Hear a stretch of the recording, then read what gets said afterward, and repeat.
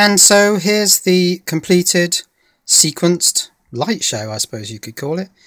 The Arduino is now driving pins 13, 12 and 11 into the 3 optos.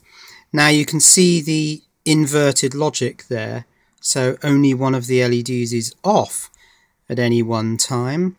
I've colour coded this yellow, orange and brown, and so you can see the yellow wire goes to enable on the SEPIC, orange goes to enable on the MBI 6651 driver, and brown goes to enable on the PT4115 driver.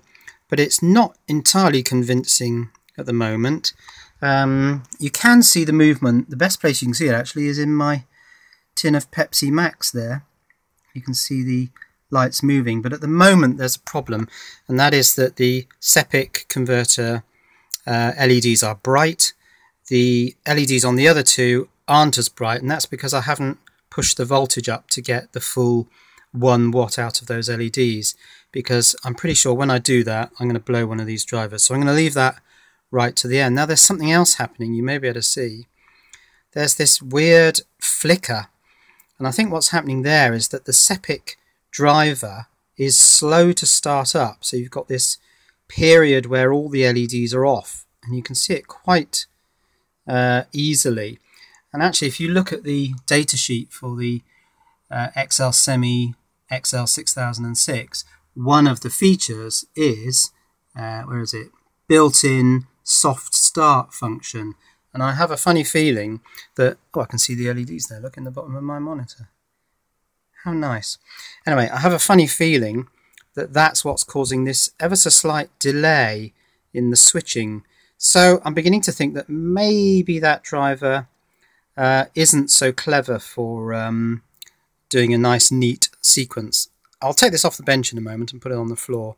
But I think one thing I need to do now is speed this up. So perhaps the thing to do now is to look at the Arduino code. So this is the Arduino code. Now you can see from the top left that it's just based on the Blink program. All I've done is copy a few things, move a few things around. So for example, in the setup function, I've duplicated the pin mode 13 stuff to 12 and 11, set them all low as an initial setup, and then in the loop I simply set 11 low, 13 high, 13 low, 12 high, 12 low, 11 high, with a delay of 500 between each of these switchings, and then it goes around that loop over and over again. I'm not going to spend too long poring over this code because it's not very interesting, and I will put this code in the comments on the video. Right, so I've just modified the Arduino sketch so that the 3 500 millisecond delays are now 3 100 millisecond delays.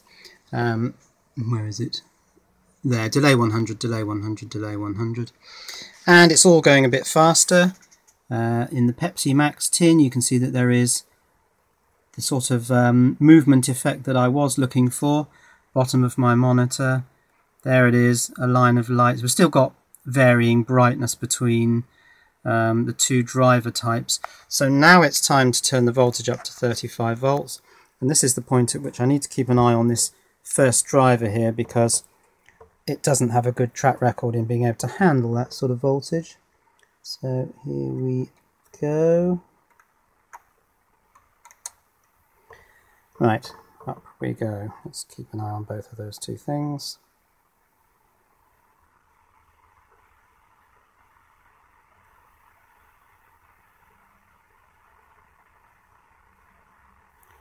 $35 volts. Well, so far so good. Now has that leveled up the brightness a bit? Yeah, that looks a bit better, I think.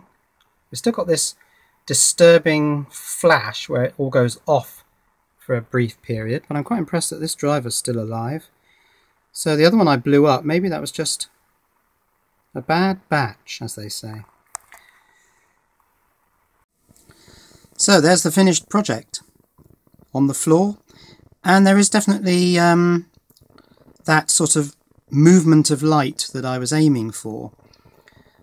But there is also that annoying flicker, and so the movement isn't entirely smooth. And as I say, I'm pretty certain that that flicker is due to the soft start of the SEPIC driver, that it just has a little bit of delay in starting up. So if you wanted a beautifully smooth movement of light, I'd probably not use that driver. The PT4115 driver is still hanging on in there, but I'm 5 volts over spec, so I probably wouldn't use that driver either. I think probably the way I would do this if I were to rebuild it, and I may rebuild it, would be to use 3 of the little MBI 6651 drivers. That's the middle one of the 3 on my board, and also the boost converter to get the 35 volts high voltage. But that's it. That's the end of the project. Semi-successful. Quite happy, really.